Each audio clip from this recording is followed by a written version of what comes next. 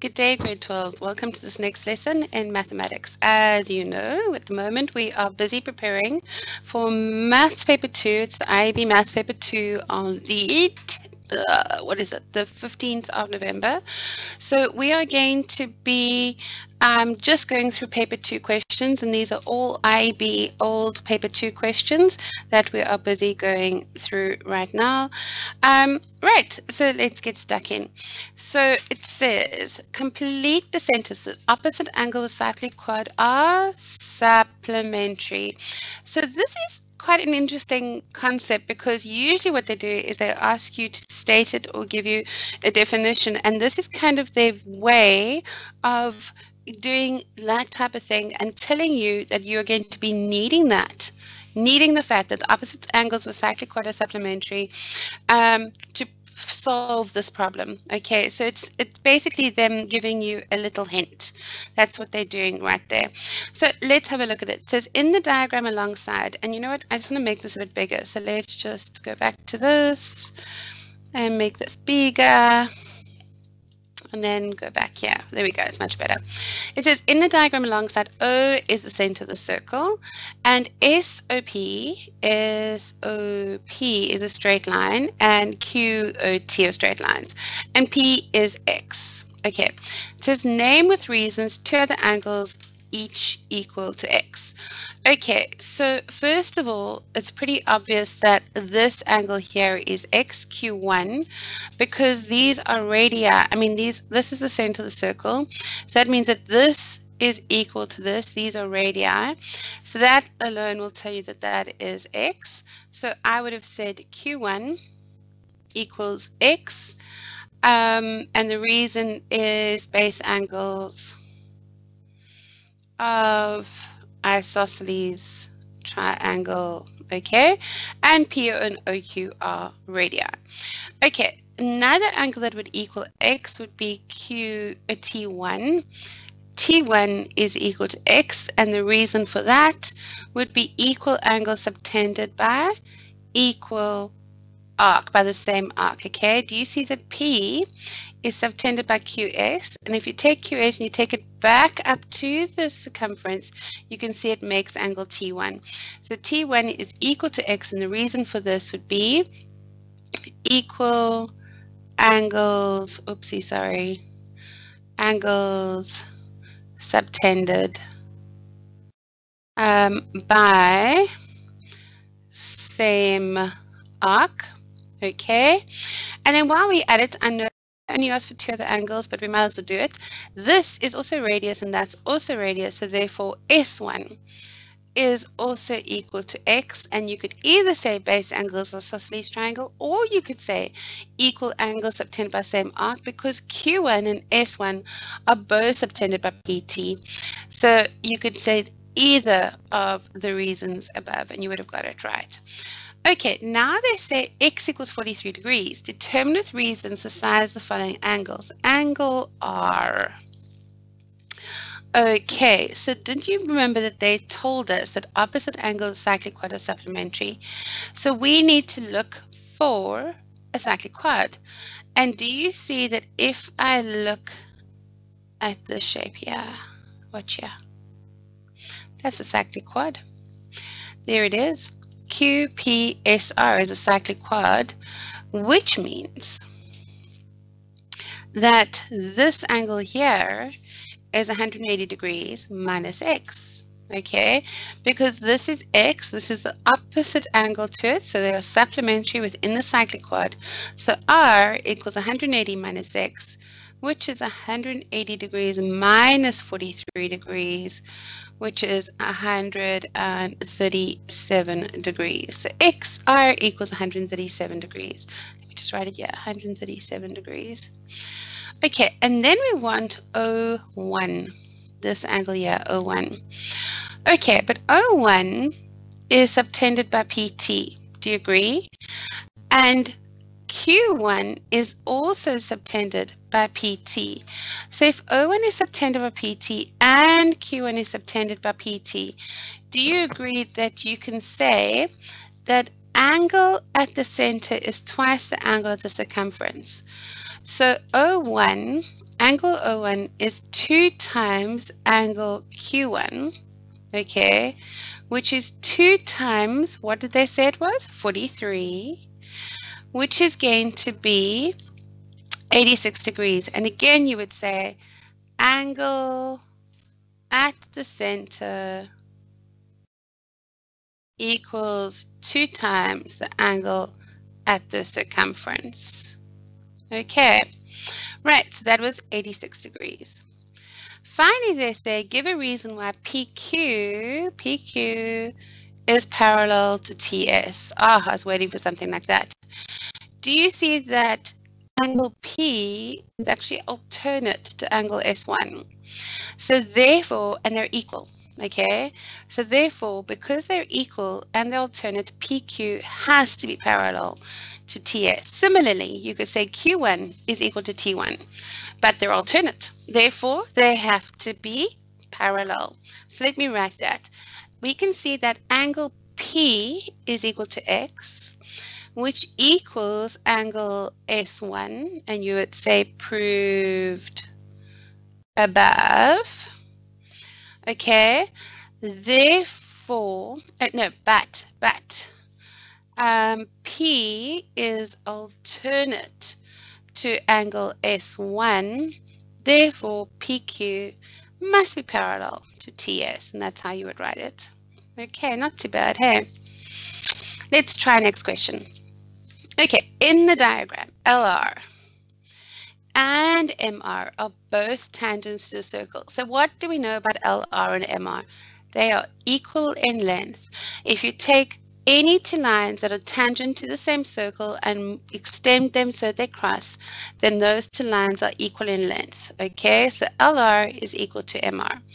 Right, so LR and MR are tangents to circle L and M. RP is parallel to MN. Let me just get a little highlighter out here. So we've got RP is parallel to MN. Okay. And let me go back to pen. And then what else do they say? And N lies on the circumference. Okay, LPN is a straight line. Okay, and LMR equals 65 degrees. So that's 65 degrees. It says prove that LPMR is cyclic quad. Okay, so you know what? After me highlighting, I've just decided I don't like it anymore. So let me rather just put them in a different color. So do you agree that P R is parallel to NM? And now they want us to prove, let's use green, that LPMR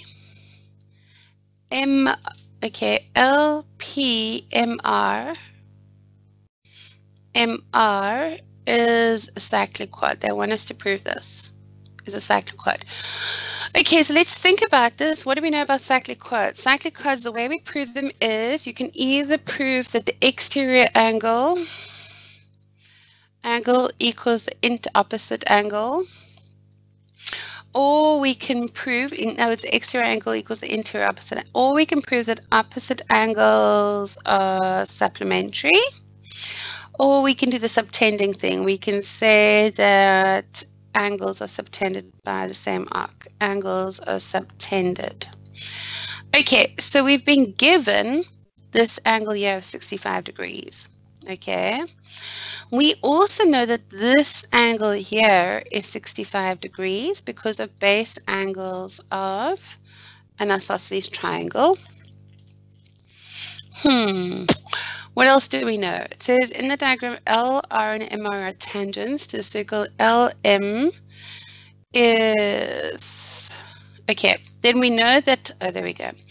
We know that this angle here is 65 degrees because of the tan chord theorem.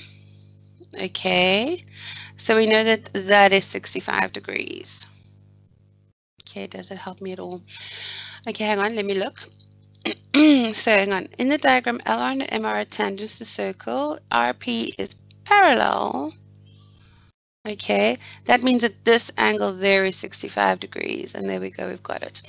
Okay, let me show you how we've got it. Okay, so we have got that. We didn't even need this one.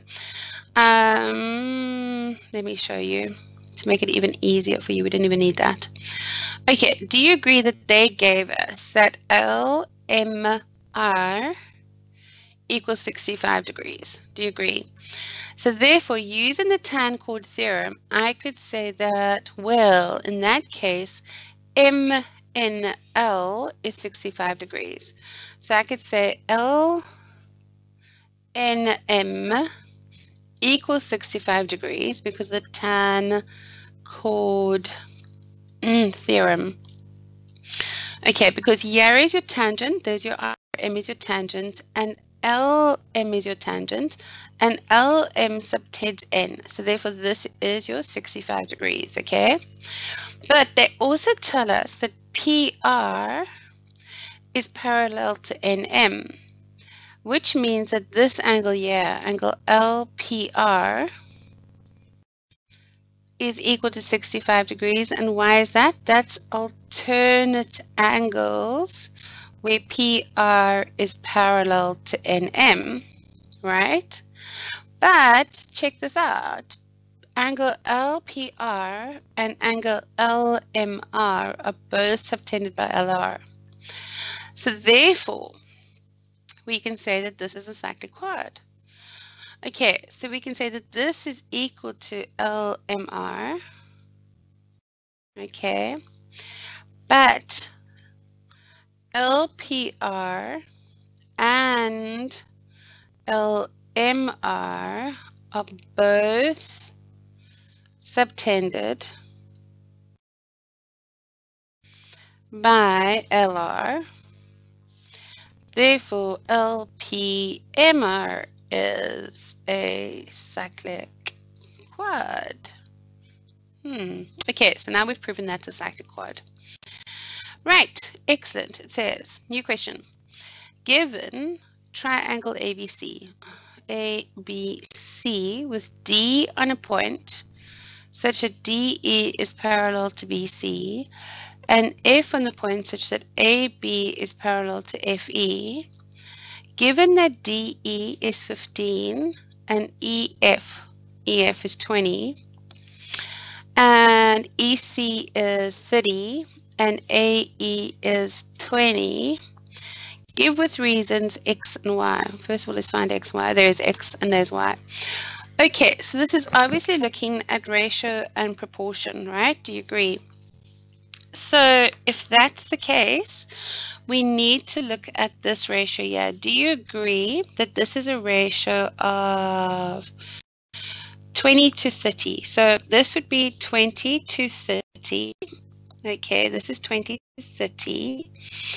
So do you agree that this would be a ratio of, if I'm looking at triangle ABC, and I'm looking at the fact that this line EF splits it on a ratio of 2 to 3, then I could say, well, if that's the case, then if this is Y, do you agree that this side here is going to be 2 over 3Y? Okay, just bear with me for a second. So this is 2 over 3Y, right? If this is Y, then this is going to be 2/3 of Y, okay? How do I get that? Well, if this is 3, then I'm saying that, okay, let's do it another way. Let me show you another way so I can show you how to do this. Let's call this little side here Z. Okay, so we're saying Z to Y is a ratio of 2 to 3. Therefore, if we flip it, we can say that Y over Z is a ratio of 3 to 2. No, let's leave it there. No, sorry, let's not flip it. So therefore, do you agree that Z is going to be 2/3 of Y? And that's what I got that. So that's 2/3 of Y. Okay, so from there to there is 2/3 of Y. Okay, so now that is the ratio of that to that. So So it's 2/3 y to y. But now, if you look at this, you can see that this ratio is also going to be 15. It's also going to be a ratio of 15 to 2 to 3. Okay, so in other words, if I look at this ratio here is going to be this ratio from 15 to that is going to be a ratio of 2 to 3. Okay, do you see that? So therefore I can say, well, in that case, the ratio of this, okay, DE over the ratio of BC is going to be a ratio of 2 to 3, right? But now DE is 15, so it's 15 over BC is going to be a ratio of 2 to 3, right? So do you agree that 15 is equal to 2/3 of BC? So to get BC, what do I need to do? I need to say that 15, it's 15 times by 3 divided by 2. So the whole of this is going to equal 15 times by 3 is 45. Divided by 2 is 22.5, I think. Let me just check. So let's clear it. So it's 15 times 3 equals, divided by 2, yeah, it is 40. So that is 22.5. So the whole of that is 22,5. That's the ratio, okay? So we're saying that 22,5 is equal to y plus 2 over 3y. Do you agree? It's equal to this y plus that bit there. Okay? So therefore, we can say, well, in that case, we've got that 22,5 is equal to 5 over 3y, because this is actually the same as saying 3 over 3, right? So therefore, y is going to be 22,5 times by 3 over 5. Okay, are you with me? Another way, oh, wait, there's an easier way of doing this. Wait, sorry, there's a way easier way of doing this. Okay, do you agree that we said, I'm agreeing, let's just make this much easier for everybody to understand. Sorry, I think I overcomplicated it for you. So you don't need that either. You just need this bit, 2/3 of y. So do you agree that we said that this is 2 over 3y? But this thing here is a parallelogram. BDEF is a parallelogram. So therefore this has to be equal to each other. Okay, so therefore we can say that 2 over 3y is equal to 15, right? Therefore y is going to be equal to 15 times by 3 over 2, which is 22,5, which is exactly what we got before, but now at least you can see it's much easier. So this bit here is 22,5. There we go. And this bit here is 15. Similarly, this length here is going to be 20 centimeters. So we know that y is 22,5 centimeters. Do you agree? So now this bit there is 20 for the simple reason that it is a parallelogram as well. But now we need to look at exactly the same triangle, but now we're looking at it being split a different way. So again, we're looking at a ratio of 2 to 3, okay? But now this, we're going to again call, let's call this P, okay? So this is going to be X over P is a ratio of 2 to 3. Do you agree? So therefore, do you agree that X is going to be 2 over 3 multiplied by P? But P is 20 because of the fact that this is a parallelogram. So therefore, X is 2/3 of 20, which is going to be 40 over 3. And if we just pop that in our calculator, we get 40 divided by 3, which is going to be, let's use this, 13.33. So therefore, X is going to be 13,33 centimeters. And there you go. So that's how you can work out the values of x and y. So it's 13,33 centimeters. Okay, so don't be too scared about funny fractions, okay? Don't panic about that. All you're looking at is a ratio of 2 to 3 and the fact that you already know this length, so it makes it a bit easier to work it out. Okay, now it says, if theta, 2 theta, and 3 theta are the angles of a triangle, evaluate without the use of a calculator cos squared theta plus cos squared 2 theta plus cos squared 3 theta. Okay, so let's just think about this. So we are saying that we've got 3 angles. We've got theta, we've got 2 theta, and we've got 3 theta. And these make up the angles of a triangle. So how many thetas do we have therefore? Do you agree that this makes up 6 thetas? So 6 theta is equal to 180 degrees. So do you agree that theta is going to be 180 divided by 6, which equals 30 degrees?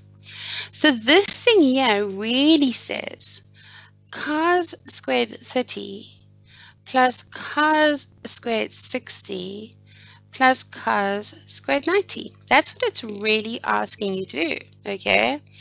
So now all we need is our special triangle, which says 60, 30, 2, 1, root 3. So cos is, remember, adjacent to our hypotenuse. You've got SAR, TOA. Cos is adjacent of our hypotenuse. So we're looking at cos of 30, which is the adjacent side is root 3 over the hypotenuse is 2. So this is root 3 over 2 all squared plus cos squared 60. Again, we're looking at adjacent of our hypotenuse. So this is 1 over 2 all squared plus, now cos 90. If you remember your cos graph does this. It goes la la la la la la la la. That there is 90. So cos of 90 is 0, so that's just a big fat 0. Okay, it doesn't matter if it's squared, it's still 0. So root 3 squared is just 3, over 2 squared is 4, plus 1 over 4, which is 4 over 4, which is 1. There you go. I've evaluated without the use of calculator. So this is kind of sneaky because of the fact that they tell you that these are angles of triangle, we can find the value of theta. When you first look at this question, you think you need to be doing compound angles and things, but it's not. Okay, so it's a nice question, that. Right, evaluate without the use of a calculator. Sine 124, sine 64, sine 214, sine 26. Okay, they're not saying you can't use a calculator to subtract things from 180 degrees or whatever, but they don't want you to be trying to find out what sine of 214 is on your calculator. That's what they're saying. So do you agree that this would be the same as sine of 180 minus what? Okay, I'll show you. It's going to be sine of 180 minus 64 equals 116. That's interesting. Okay, so it's sine of, that can't be, I'm being an idiot. I made a mistake. Yeah, I thought so. So it is going to be 106. No, it's going to be. Let's try again, shall we? 180 minus 64. Minus 64 equals 116. Oh, I don't want to do that. I want to do minus 124. No wonder I keep getting this wrong. 180 minus 124 equals 56. That's better.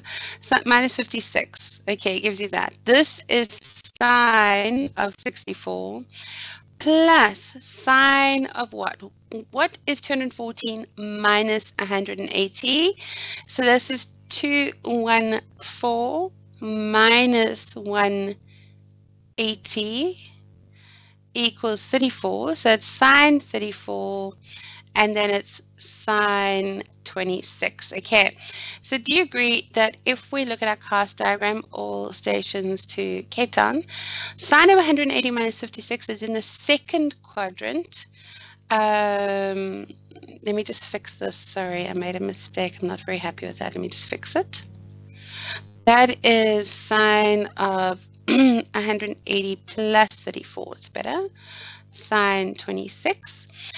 So this becomes, sorry, so this is in the second quadrant. So that's still positive. So that's sine 56, sine 64, plus sine of 180 plus 34 is in the third quadrant. That's negative. So it's minus sine 34, sine 26. Okay.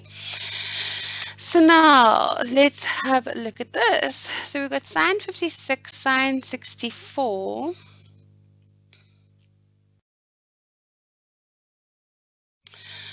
Okay, so they aren't similar at all. Let me just think of something. If you take 90 minus 90, that's 56. Excellent. So this becomes sine 56, sine 64, but 64.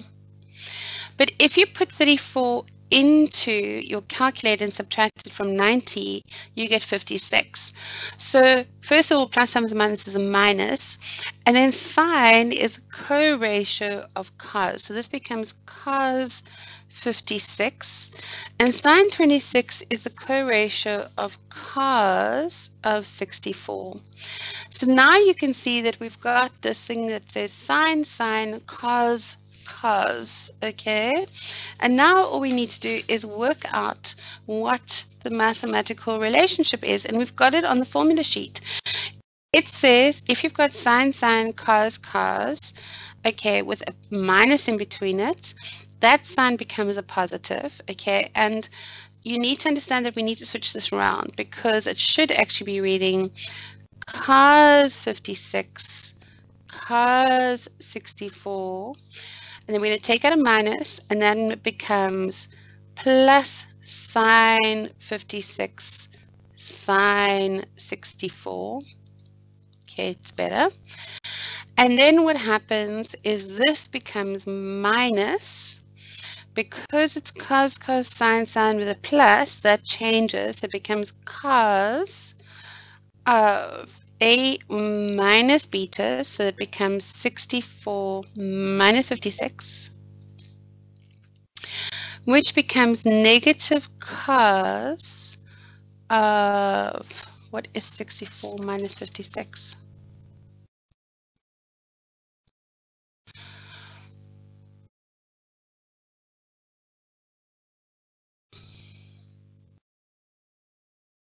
Eight. Yeah, that's actually supposed to be, if you leave the minus there, it becomes a positive. So therefore,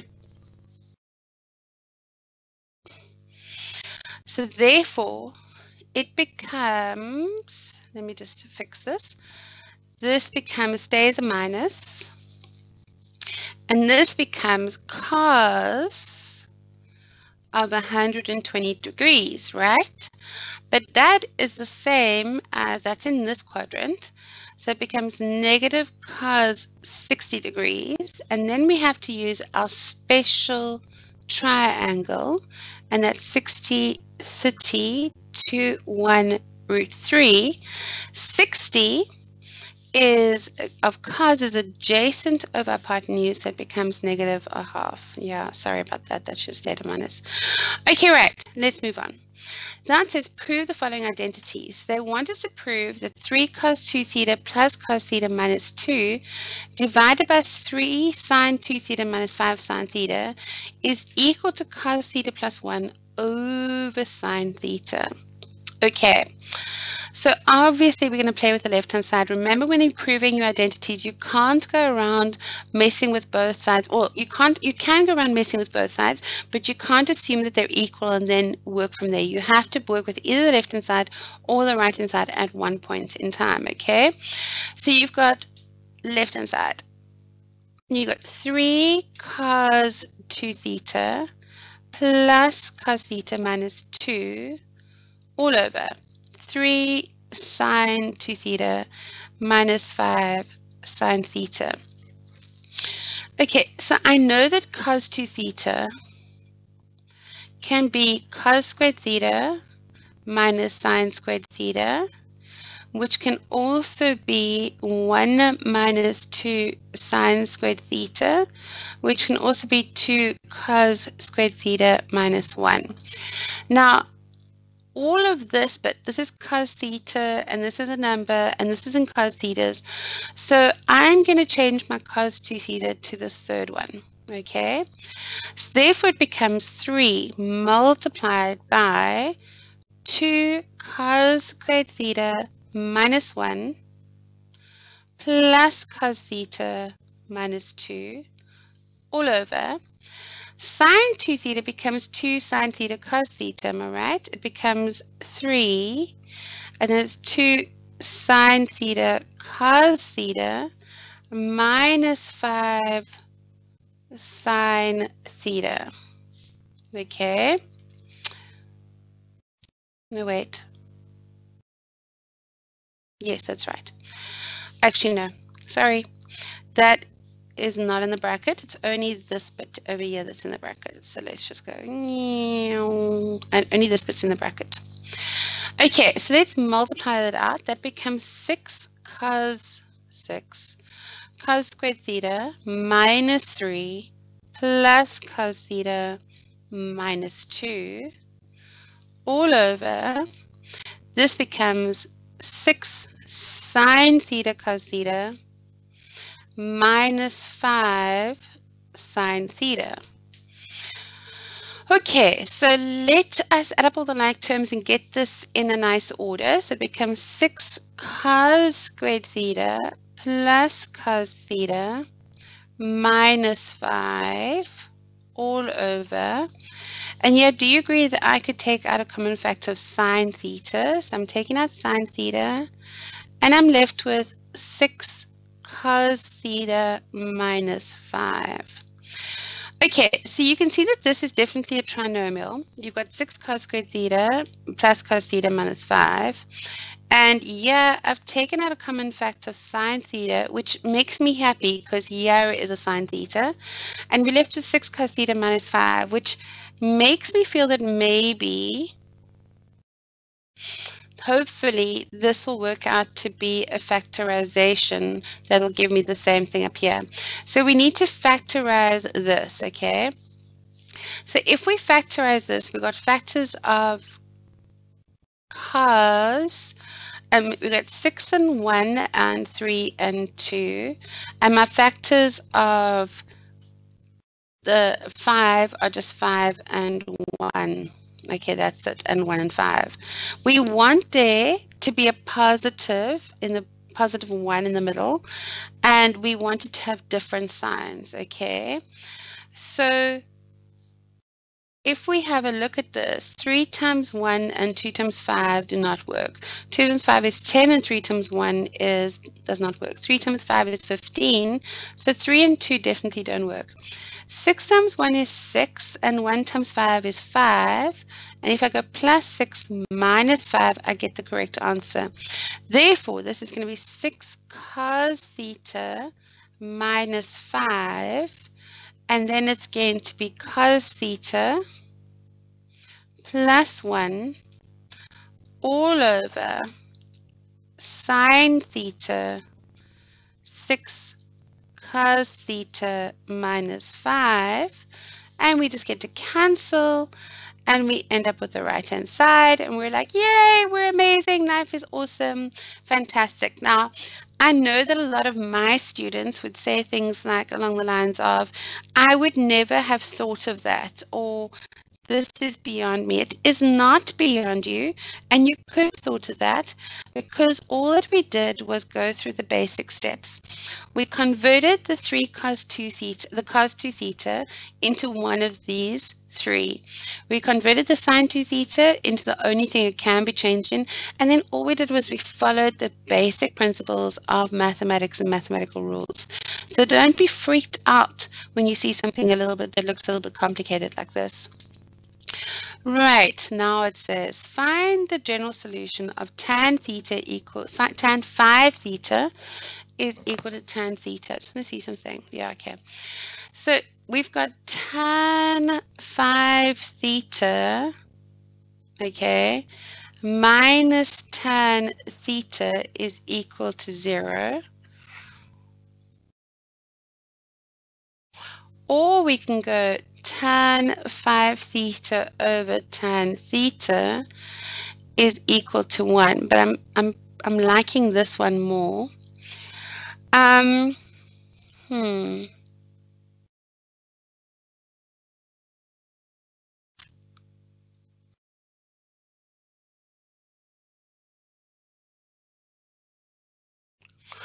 Okay, I'm going to think about this one and we can do it tomorrow because it's going to take a little bit of time. We've only got 3 minutes of this lesson left. So what I'm going to do is rather have a look at this question now, and then we'll come back to this question tomorrow, okay? So it says, refer to the sketch below. Triangle PTO is drawn with T on a point to the negative axis. This point is minus 4, 3. So this is obviously negative 4, 0, okay, because the x value is negative 4.